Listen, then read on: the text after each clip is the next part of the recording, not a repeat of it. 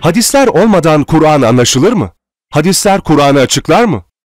Hadis meselesi malum Müslümanların çok ciddi bir meselesi.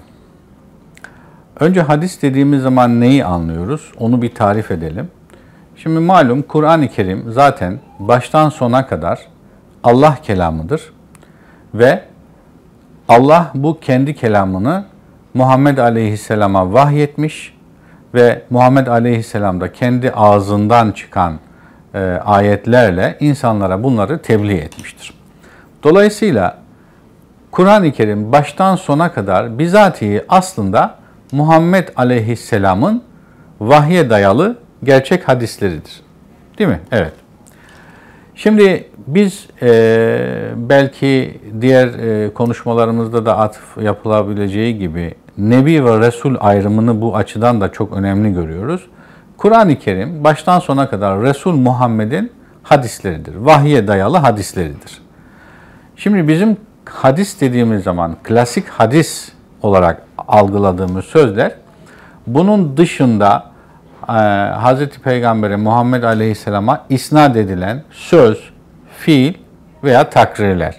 Sadece o değil, ashaba hatta tabiine isnat edilen söz, fiil ve takrirlerin de tümüne biz hadis diyoruz. Şimdi Kur'an-ı Kerim zaten Muhammed Aleyhisselam'ın 23 yıllık nübüvvet ve risalet hayatını baştan sona kadar kademe kademe bize nakleden hadislerdir zaten. Ama hangi anlamda yanlış anlaşılmasın? Vahye dayalı, gerçek, kelamullah olan hadisler. Bu hadislerle zaten onun tebliği nasıl yaptığı, ne tür mücadele ettiği, müşriklerle, ehli kitapla, diğer gruplarla nasıl mücadele ettiği anlatılıyor. Nasıl hicret etti, ne tür zorluklarla karşılaştı, ne tür içtihatlar yaptı, hangi içtihatlarda isabet etti, hangi içtihatlarda yanıldı, nerelerde ikaz edildi, nerelerde ikaz edilmedi. Mekke dönemi, Medine dönemi, savaşları, aile hayatı, özel hayatı, netice itibariyle vefat ettiği son ana kadar bunlar an be an naklediliyor. Kur'an-ı Kerim zaten bunu bize nakleden bir kitaptır. Dolayısıyla ben bunu birçok ortamda şöyle ifade ediyorum. Kur'an, Resul Muhammed'in vahye dayalı gerçek hadisleridir. Allah'ın kelamıdır, Resul'ün sünnetidir ve Nebi'nin de siretidir. Dolayısıyla bütün bunları ihtiva eden bir kitaptır. Peki bütün bu bilgiler bize yetmiyor, bazı şeyler eksik kalıyor mu ki bunların haricinde de bir takım sözler, rivayetler varsa biz ancak Kur'an'ı anlayabiliyoruz?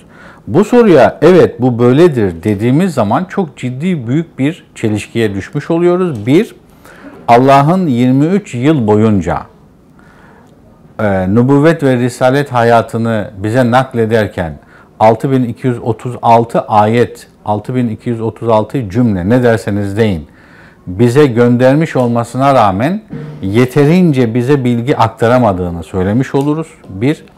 İkincisi bize ulaşması gereken bilgileri bir bölümü saklanmış, gizlenmiş ve insanlara havale edilmiş demiş oluruz. Üçüncüsü Maide 67'de ey Resul sana indirileni tebliğ et. Eğer bunu yapmazsan risalet görevini yapmamış olursun ifadesiyle buyurulan ve diğer birçok ayette buyurulan hususlarda Resulullah'ın haşa Allah'ın kendisine indirdiği vahyi tam olarak zapturapt altına almadığını ve bize tebliğ etmediğini, intikal etmediğini söylemiş oluruz ki bunlar çok tehlikeli söylemdir. Bunları asla söyleme şansımız yoktur. Bizim klasik hadisler dediğimiz hadisler tarihsel metinlerdir. Onlara kendi bağlamı içerisinde müracaat edilebilir, kullanılabilir. Kur'an'ın anlaşılması için hadisler olmazsa olmaz asla denilemez. Uygun ayetlerde belki farklı bakış açıları dönemsel itibariyle bazı hadisler için kazanılabilir. Ama bu hususlara dikkat edilmezse çok ciddi hatalara da neden olabilir. Dolayısıyla Kur'an tek başına bizatihi kendisi mubin olan bir kitaptır. Mubin olan bir kitap, kendisi önceki kitapları ve önceki vahiyleri beyan eden bir kitabın beyana, açıklanmaya ihtiyacı yoktur. Kur'an kendisi açıklayan bir kitaptır. Bu anlamda tafsil kelimesiyle beyan kelimesini Kur'an'da çok önemlidir. Karıştırmamak lazım. Bunu belki başka bir hususta ilave edilebilir, detaylandırılabilir. Kur'an kendi kendini tafsil eden, zira Allah bizzat biz tafsil ediyoruz diyor, bir kitaptır. Başka bir ilave şeye ihtiyacı yoktur. Şu anlamda söyleyebiliriz. Kur'an'ın anlaşılması için en çok ihtiyaç duyulan şey, Kur'an dışında bir şeyden bahsedeceksek, akıldır. Ki akıl da Allah'ın bir ayetidir. Ve böylece Allah ayetlerini ayetlerle açıklamış olur. Ve bir başka şey kevni ayetlerdir. Allah'ın bir tenzili ayetleri vardır. Lafzi ayetleri vardır. Kur'an ayetleri için bunu söylüyoruz. Bir de kevni ayetler vardır. Kainattaki her şey ayettir. İnsan bir ayettir. Gök, atmosfer, doğa, bitki, hayvan, ay, güneş hepsi bir ayettir. Bizim tıbbi kuralların hepsi kevni ayetlerdir. Biz Kur'an'ı anlamaya çalışırken bu ayetlere müracaat edebiliriz. Etmeliyiz de zaten. Ama bunların her biri kendi bağlamı içerisinde değerlidir.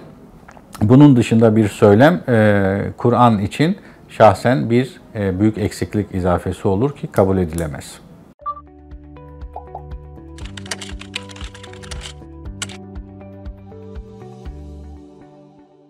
Merak ettiğiniz dini soruları yorumlar bölümüne yazın, uzmanlarına soralım.